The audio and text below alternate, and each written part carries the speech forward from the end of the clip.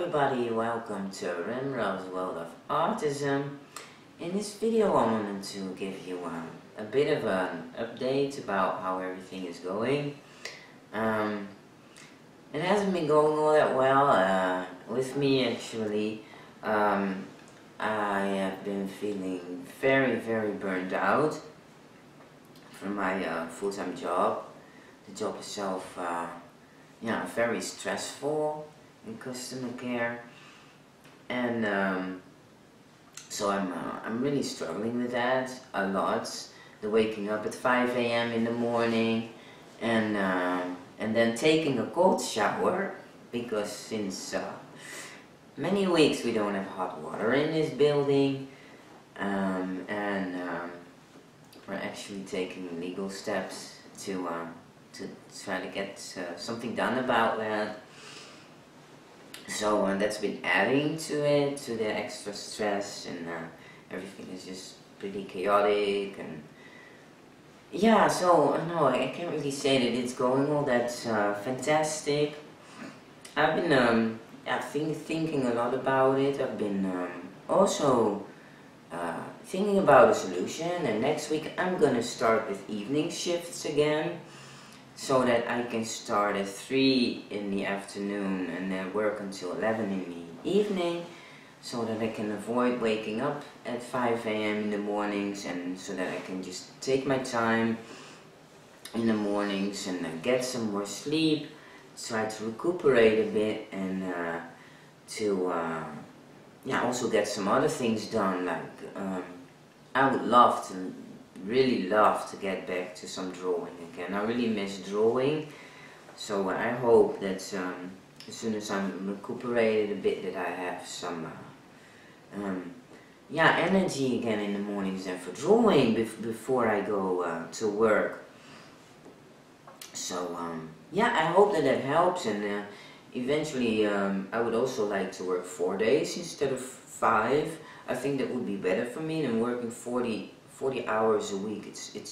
It's quite a lot, I find, especially if you have a job that doesn't really fit your abilities.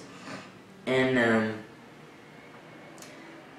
so I think for the evening shifts and working 4 days instead of 5 could be really good for me. And in the meantime, also looking for a different job, something that fits better with my strengths instead of my weaknesses, because I feel that with this job, I've always said that I don't feel that my autism is a handicap when I was working on my drawings, but it depends what in your environment or what kind of job you do. And in this job I feel that my autism is nothing but a handicap. The communication part of it, the information processing, the being on the timer non-stop. I feel like my autism is a handicap, and I should be working in an environment and in a specific kind of job where my autism is a strength and an asset instead of a handicap. And I think that's an important point for every autistic person, not just autistic people, but everybody in general actually. What else? I've also been thinking about, because I just feel like on the inside I'm still a kid, and I feel like I have to live an adult life, the life of an adult, and to me it really feels like my best is not good enough for the life that is required of me. And it feels like running behind a driving bus and trying to catch up with that, and never be able to catch up with the bus. And then when the bus stops at a bus stop, you think, oh, I'm catching up, and then right before you catch up with it, it drives away. And it feels like my whole life is like that, just trying to catch up with that bus that's driving right in front of me. That's actually how I can describe the feeling. It's just never be able to just catch a breath, never be able to just take a breath and to recuperate.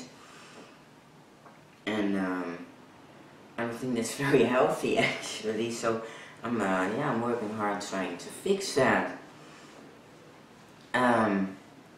Well, this was it, kind of a short video, but yeah, I also hope with my evening shifts I have more energy and time in the mornings to my videos, because by the time I come home from work it's dark and you need kind of good light to make good videos, so yeah, it could help a lot to get other things done, including my videos, before I go to work.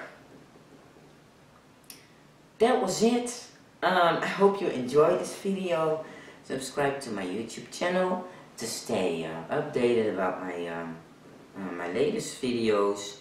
And I wish you all a great day. Bye.